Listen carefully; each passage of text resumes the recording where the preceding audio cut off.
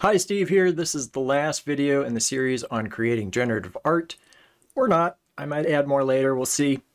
In this video, I'm going to talk about how I start and finish projects.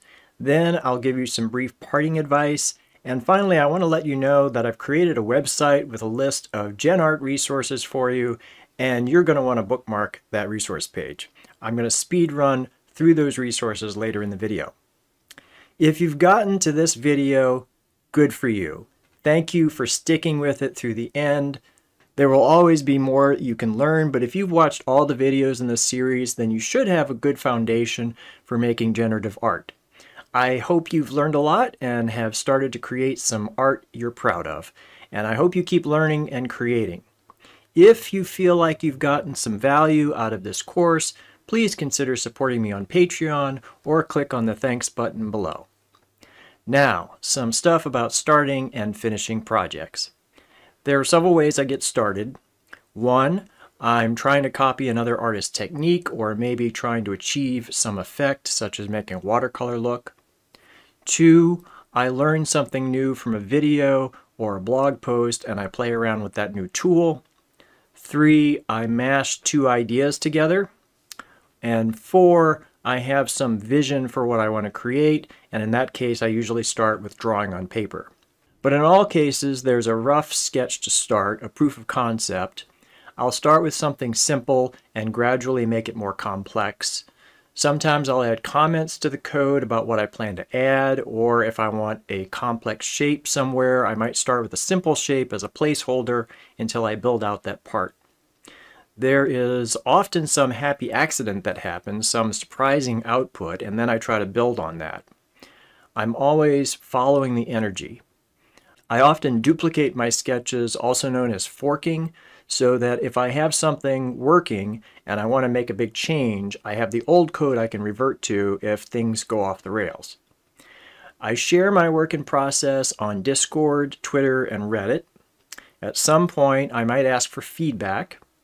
Often I'm looking at the P5 reference pages or Googling how to do something or asking other artists on social media how to do something specific. Some of my code I will pull over from other sketches of mine, though I often have to tweak it to fit my new sketch.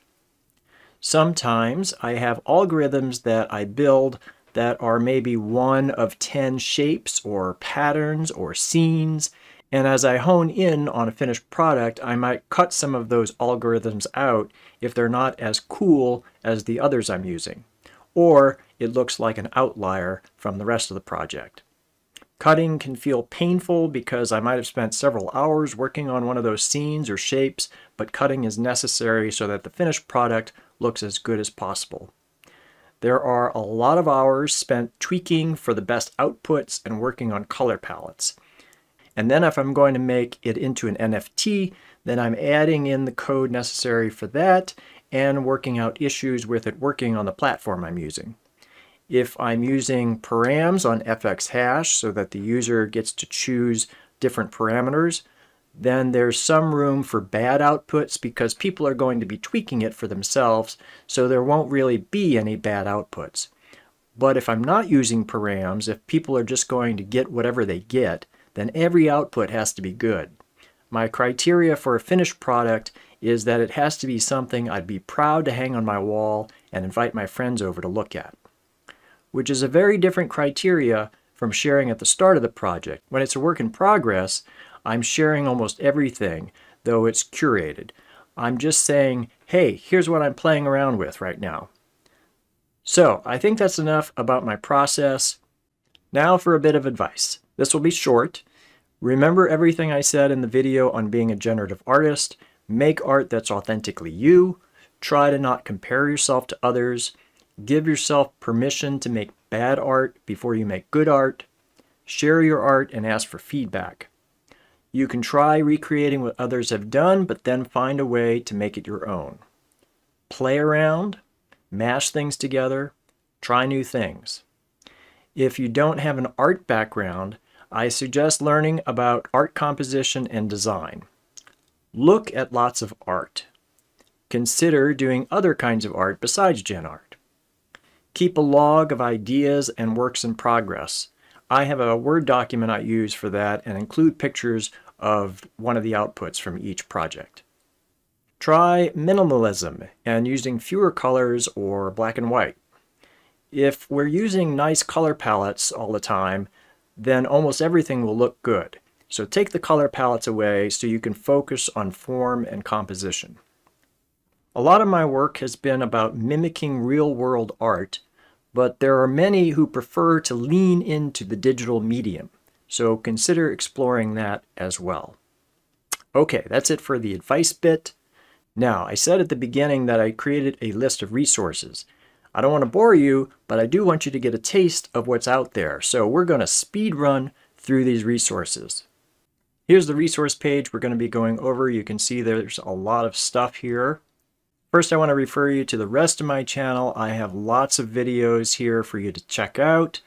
I've highlighted a few of these. There's animating the drawing process of your static art in P5.js, resizing your art, especially if you're going to sell on FXHash, and how to get started buying NFT art on FXHash and Object. Check out the Coding Train website if you haven't already. There is one section on algorithmic botany, so lots of things about creating ferns and trees. There's this series on object-oriented programming, and there's some videos about vectors in the Nature of Code series. Then there's that Creative Code page, which has a huge amount of resources, lots of links to all sorts of creative coding stuff. So you're going to want to check that out for sure. And if you get to the bottom, notice that there's a Load More button, and there's even more stuff. There are also artist blogs. This is Gorilla Sun's blog. He also has a newsletter that I suggest you subscribe to. There's Tyler Hobbs. He has a bunch of blog posts. Amy Goodchild has a bunch of blog posts. SIGHack has a bunch of blog posts. And then this Generative Art's Creative Coding page has a whole bunch of blog posts. SableRaf has creative coding challenges. People on his Discord pick out what the challenges are going to be, and then he goes over the submissions in his Twitch channel. Draw and Make Code has some good videos. At least one of them is how to make a pine tree. Kazuki Umeda has an excellent channel, how to make flowers, and also the gradient effect and the glow effect. There are several NFT platform YouTube channels that have artist interviews, including AOI, 256 Art, and Art Blocks. This video by Benjamin Kravach, he talks about the Generative Artist Toolkit, going over a lot of the different types of algorithms that generative artists use. If you want to have your code on your computer instead of using the P5 web editor, Visual Studio Code is an excellent choice, and there are introductory videos on how to use Visual Studio Code.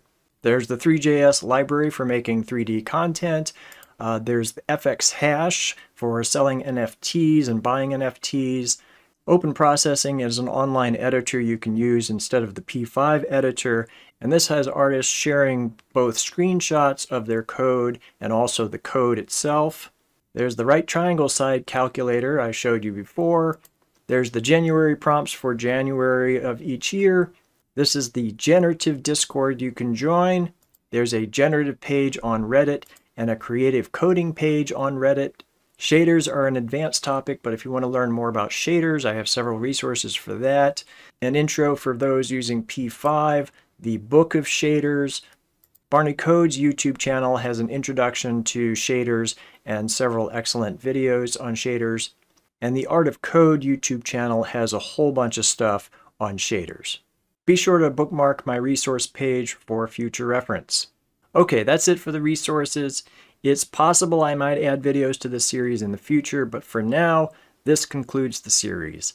Please post your art on my Discord. I'd love to see what you've made. Thank you for joining me on this adventure, and I'll see you in the next video.